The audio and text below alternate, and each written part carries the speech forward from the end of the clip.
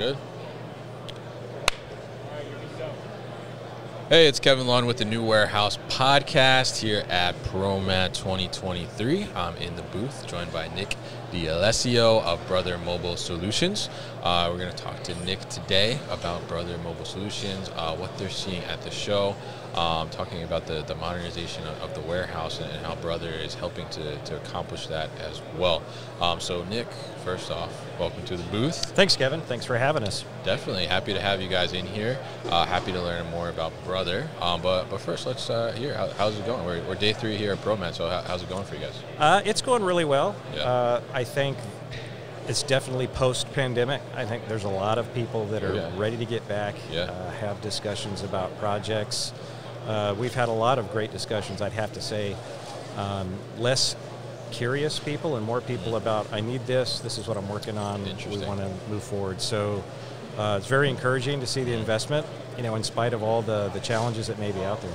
Right, yeah, and I'm curious, actually, as an interesting point where, I'm saying I'm curious, but you're saying the attendees are curious, or we're not curious, like they're more in the mindset of, like, this is what I need. Why do you think that's kind of shifted a little bit?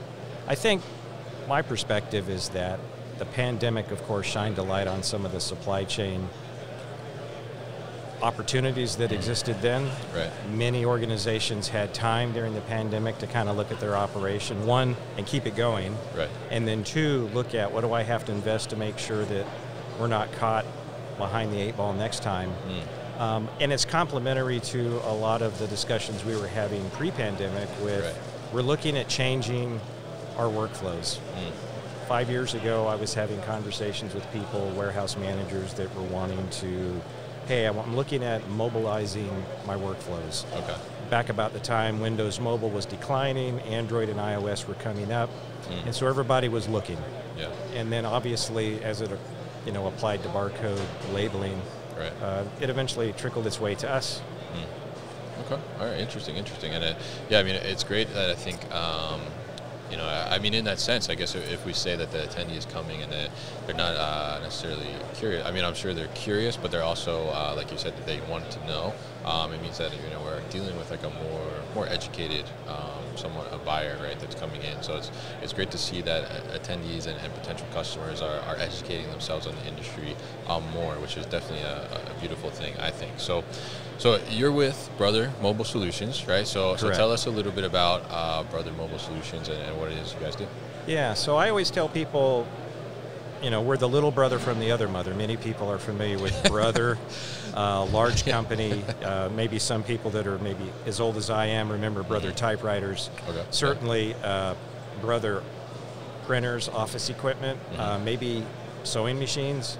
Right. We're actually a 13-year-old division of Brother that is based in Colorado that is strictly thermal printing, barcode labeling, and ticketing. So we focus on label. Right. We're involved in many aspects of warehousing and adjacent supply chain industries. We deliver a lot of beer and a lot of oil. Okay. Is what we do, and we help people track things in warehouses. All right, great. And I think what you do is, the label is, it's a critical part of what we do in the warehousing industry. So being able to get that label and provide that label, you guys are critical to making that happen, right? So tell us a little bit about, what are some of the challenges that we're seeing in the warehousing, manufacturing space, and, just in general, but also maybe some of the challenges that you're hearing that people are bringing to the show here. So at the most basic level, and where Brother really helps the industry, Brother is known across our businesses as being able to democratize the technology for mainstream businesses to leverage that, and that's no exception in the warehouse. We still have, believe it or not, conversations with Midwestern companies, $100 million businesses that are still using Excel spreadsheets and Sharpies to manage their warehouse. Yeah. And so, that's tough to hear. Believe it or not, it's still going on, and some of them are leveraging applications that were written back in the COBOL days. The people that wrote those are likely maybe not with us anymore. Yeah. And so the ability to move into the modern world of understanding where your stuff is, being able to track and trace it, is driving a lot of conversations. So at the the basic level, basically having people move into barcoding, so databases and barcoding. And while it sounds albeit basic, the barcode is the most basic digital representation of physical items. Right. So without the barcode, it becomes hard to put things in databases and track it. So we help people move into that space. At the other end of the spectrum, people who have been doing warehouse management for a time are now starting to reimagine or reinvent their workflows. And again, as I mentioned earlier, they're moving into more of a mobile workflow from a stationary workflow. And that requires mobile technology. Software providers are, of course, moving. We hear about warehouse management moving into the cloud. We hear about label management moving into the cloud. And then we have, again, some of the outflow of COVID was we need people to be able to do their jobs independently.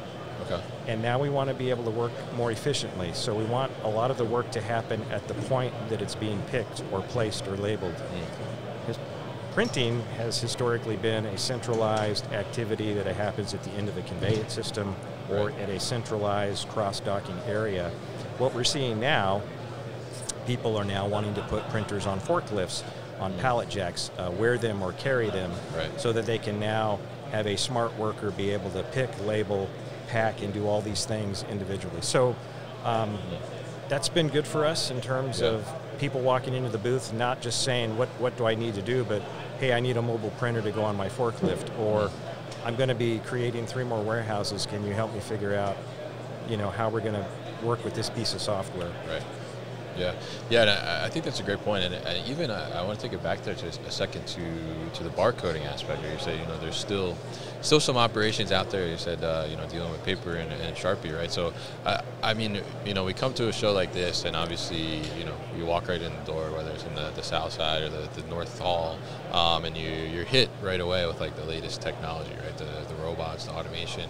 But there are, a lot of people in operations that are still, way behind that. So tell us a little bit about, from your perspective. I mean, if an attendee comes in and they need to, first, work on these barcoding aspects and getting to that point. I mean, what's some advice you would give them there? So the first thing is really having them understand what it is they're trying to do. What does their workflow look like? Clean sheet of paper. What would you want to be able, or what are you trying to do?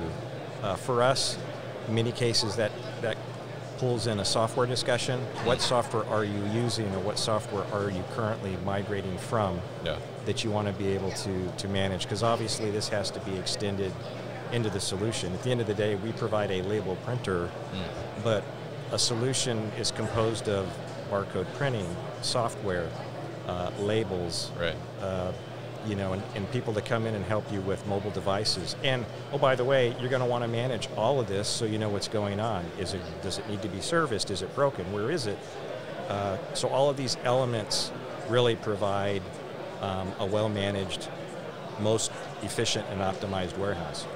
Yeah, absolutely. And I think it's a really interesting thing to point out because we do see, and I think maybe sometimes, we get so clouded just seeing like all these, like the latest tech and stuff that's out here. So it's important that we maintain those fundamentals as well along the way as we start to get to those things and be able to make sure we put those things in place because, like as you said, the barcode is the way to capture that data at multiple points throughout a facility or operation or the supply chain in general. So it's really, really important to do that. So tell us a little bit about some of the mobile printing solutions that you guys are providing or showcasing here at the show that help you to be able to kind of print those barcodes out or those labels out that help you to carry that data throughout. Sure. So our legacy business really started outside the 4 walls in trucks, as I mentioned earlier. So we have a lot of experience in terms of ruggedability, being rugged, being able to withstand weather, heaven forbid, abusive behavior of operators. And so the mobile aspect of the technology we understand well. When we bring it inside the 4 walls, then obviously it adds a new dimension to it, being able to manage it. So for us, a lot of what goes on in the warehouse revolves around a 4-inch label, 4x6, 4x2, 4x8, what have you. So what we're typically putting on forklifts is one of our mobile 4-inch printers. Brother is unique in that we have a full-page full 8-inch wide, Yes, I saw A4, that. 8.5 by 11, that can do not only just packing lists or pick lists, but can also print labels or a sheet of labels. We're actually, with some of our large customers, mounting the full-page printer on forklifts that are actually going out Really to interesting. the point of picking in. Yeah. In our own warehouse, we've also, we have a very large warehouse in Tennessee. We've also implemented mobile printing in our own warehouse. So we're kind of eating our own dog food, as it were. Right. Even where we've implemented cobots and following robots in our warehouse, they still have a mobile printer bolted onto them. So when the operator is done picking and binning them, there's a label that prints out, and that travels with it. Again, moving the workflow along in the warehouse with the worker at the point. So that's the focus in what we're showing. We also, of course, have the traditional large industrial high velocity barcode label printing that we've had for many, many years. A lot of people aren't aware that Brother has that. We have that. We've implemented that again in our own warehouse. So yeah, we have a nearly 2 million square foot warehouse in Tennessee that all the Brother companies leverage, that's running on Brother with robots. And oh, by the way, those robots are powered by Brother Motors. So we have a motor division of the company that's also providing automation into the underbellies of many of these devices. Very interesting, and it's great to hear too. I think that you, even internally in the Brother solution, that you're embracing the same kind of ethos that you're putting out to the customer as well, as in that mobility. And I think that mobility is such a key. And I saw the 8.5 by 11 printer, mobile printer, which I think is like so. I just think that's so cool. Maybe that's very nerdy of me, but I think it's very cool. And but with that mobility and talking to people here on the podcast and ProMat, one of the big challenges certainly is labor, right? That is out there. People are trying to figure out how do they optimize the workforce that they have and retain them because they're having trouble getting people and hiring people. Yes. So tell us a little bit about how the mobile solutions that you provide kind of help to work on those types of labor issues. Yeah, so again, the mobility is key. The younger, newer workforce certainly is familiar with mobile devices. Many of them are digital natives. They've grown up using these devices. Right. Many of the applications in the warehouse that were maybe running on some very old operating systems now run on Android or now run on iOS. And so making those software packages and functionalities user-friendly, little to no training required, knowing how to use the devices. I think that's helping train workforce when they come in to be able to use those devices. So I think the mobility aspect of it is kind of a natural thing for them. So I think, working closely with the software partners, many people aren't aware that, iOS and Android don't natively print. That's something that has to be added. Yeah. So again, working with the software partners so that the user interfaces make printing and the mobility aspect, easy and painless. The mobility aspect, now that you're moving around, you no longer have a stationary device that if it breaks, you know where it's at. Now you need to track and manage devices that are roaming around an ecosystem that may have, a print head that needs to be cleaned, or they're running low on paper, or they're finally out to 500 cycles on the battery, and now they're going to need to replace that battery 2 years. Knowing which ones are going to go down. You really don't want it going down in the middle of a shift. Right. That requires a worker to stop. That's not good. Go back. That's not efficient. And it's important for the users to have confidence in the devices they use. Otherwise, they don't get as proficient with it. Yeah, absolutely, and I think those are all great points. Especially when you talk about, I think first there, bringing in a younger workforce who, like you said, is digitally native, used to all these things. Like you want things that are, user intuitive and easy to adapt and use, like you said, and not create these frustrations with the printers or the mobile things that they're using, because like you said, when that happens and it's not easy to use, like this frustration creeps in, and it's just like, this equipment doesn't work, and then they get tired, and they're like, oh well, they have to have a high success rate, otherwise it becomes a mind block. I don't want to use that, it doesn't work for me, or I have these issues with it. It has to just work. You know, and many software people, many hardware, we try to make it resilient. If they drop it, it's not going to break. Yeah. If they get mad and throw it, that could change. So dealing with all of these ecosystem, and more specifically, the warehouse management or the IT groups that have to maintain this equipment. Yeah. Again, providing a system that's easy to maintain is one way to help make the employees happy, the workers more efficient. So yeah, absolutely, and I think it's it's a great point, and I think actually we talked about the intuitiveness of the user interface and things like that. I mean, hopefully if we can figure that out, then nobody will get mad enough to throw it against the wall, right? That's right. That's one of the key points there too. So if we look at these things and we start to want to implement these things, and obviously anytime we take something mobile, I think it's just an optimization in itself, which goes a long way for those labor issues too, because you're able to increase the productivity of the workers that you do have, and not having them have to like you said with the 8.5 by 11, I think is an awesome example, because usually if you would print a packing list or something like that, you have to go to a stationary printer somewhere, and you got to take those steps. You got to make sure you get to that, whereas you could print it essentially anywhere. So you could pick that order, get it ready, and right on the dock, wherever you land it up, you print that and it's good to go. So I think those types of solutions are great. So when people are thinking about hardware to start to support this mobility and modernization in their operation, I mean, what are really the big factors that they should consider? One, it has to be easy to use, right? I think in the warehouse, certainly the ruggedness, I mean, you have concrete floors, you have dusty environments, you have cold, you have hot, so having a device that's perhaps IP54 rated or rated so that it can handle those environments is key. Having systems that can last, if they're going to run on a battery, they can last at least a shift, so somebody's not having to deal with that in the middle of a shift. So having something that, again, that's reliable. I think having the right software that works with that device, and there's a lot of effort that goes into making things user-friendly, trying to anticipate what the user's going to do. Wearables, being able to wear things, automated picking. So the printers, we try to make them light, so if you want to wear them, you can wear them, but they have to be rugged enough still to handle that environment. So key software, ruggedability, low service intervals, I think are all important.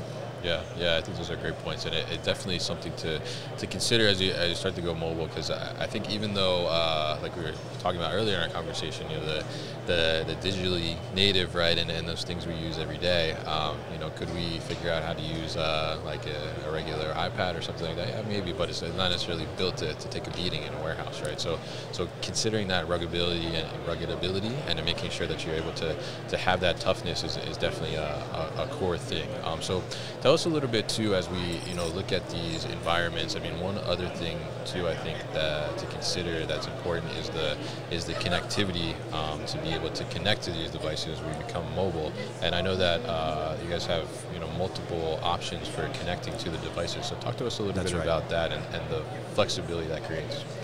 Yeah. So if depending on the workflow, and again, if a lot of the workflow is happening at the dock or outside the four walls, Wi-Fi might not be the best way to connect, right? Yeah. So we support Bluetooth connectivity, and whether it's Android or iOS, the great thing about Brother is we support both operating environments. So we are, our iOS MFI compliant, so we support that connectivity, standard Bluetooth.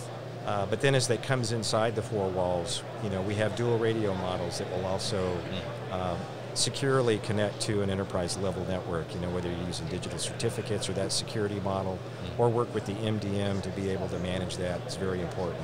Yeah. So that connectivity and the reliability. So, lost or lower cost implementations maybe don't roam so well, access point to access point. We found that our radios perform very, very well.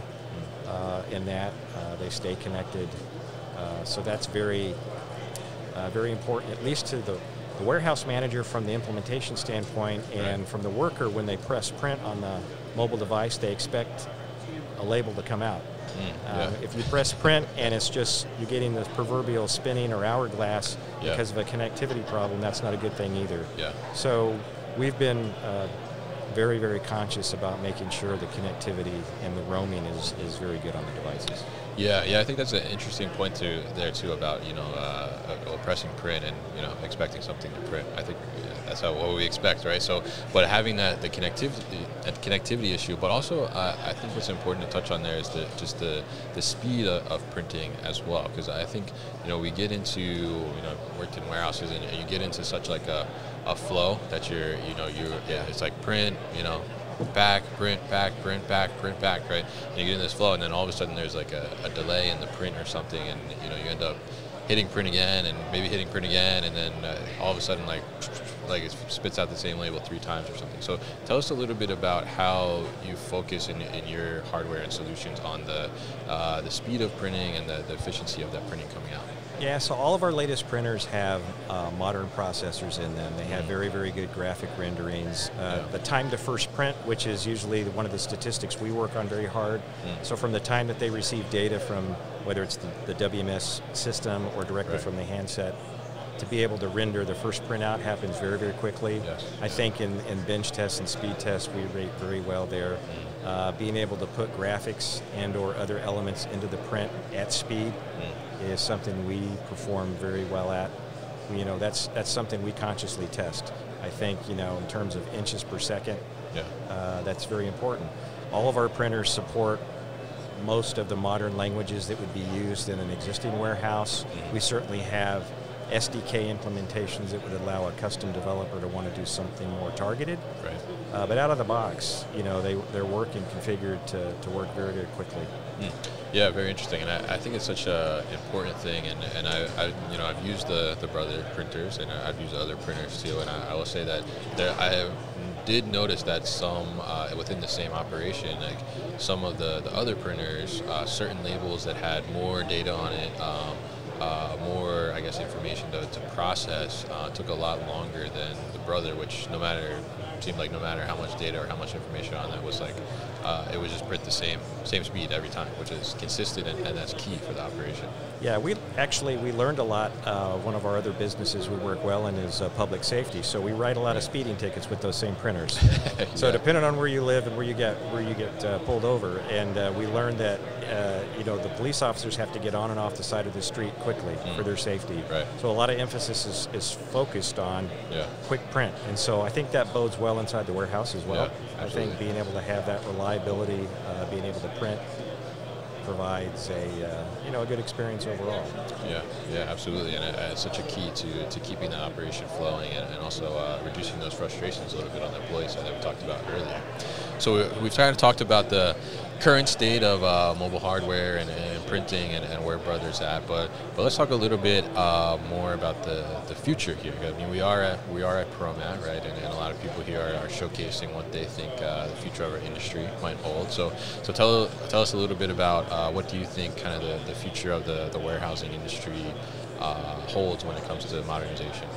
So we see the warehouse getting to be, automation is coming. I mean, if you look at the show, certainly the autonomous robots are here, they're coming. Of course, we also supply components to that world, so I see that getting more and more. I think the Internet of Things or the IoT world is really where the ecosystem is growing. We've worked very closely, for example, with SOTI on standardizing the IoT platforms for printers. Printers will be looked at as an IoT device as part of an infrastructure. So a printer is as important as a conveyor belt and anything else in the warehouse that has to be monitored, managed, and tracked. So I see automation continuing to move forward. Being able to label the printers. Even the bots have to put labels on printers. So print and apply still has to apply labels on printers, so labels on boxes. So the print engines or the printers, I think, will see more and more integration. I think you'll see more and more print and apply perhaps make its way to the bots. But then even back to our old marker and Sharpie dude, being able to effectively label and manage that. I think it'll be a nice progression. It'll be real interesting to come back here in 5 years and kind of see where the automation and where the innovation has occurred.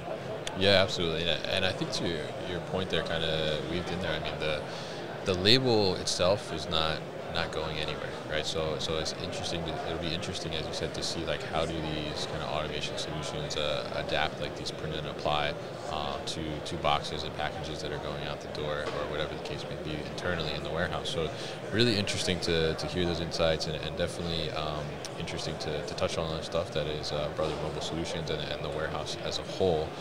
So Nick, I want to thank you so much for coming by the booth and talking to me about all this stuff. If people are interested in learning more about Brother Mobile Solutions, what's the best way to do that? I think the best way is go to our website, brothermobilesolutions.com. You'll see a complete representation of our product portfolio. They can call us. Believe it or not, we actually do answer our own phone, so you can still call Brother. Yeah. Brother will answer the phone and we can have a conversation. One of the things we love to do is we'd love to get a printer in people's hands. If you want to try one, we're not bashful about sending printers out and working to get a demo or a pilot test going. Yeah. So definitely reach out to Brother. Yes, yeah, absolutely. And I will vouch for that demo because you guys sent me one to try as well, and I really appreciate it. It's a great way to really understand how something can fit into your operation, and I think, I wish more companies would be like that. It's a great program to have. Yeah. Yeah. So thank you so much, Nick, and we'll definitely put all that information at thenewwarehouse.com, and I hope you enjoy the rest of ProMat. Thanks, Kevin. Appreciate the time.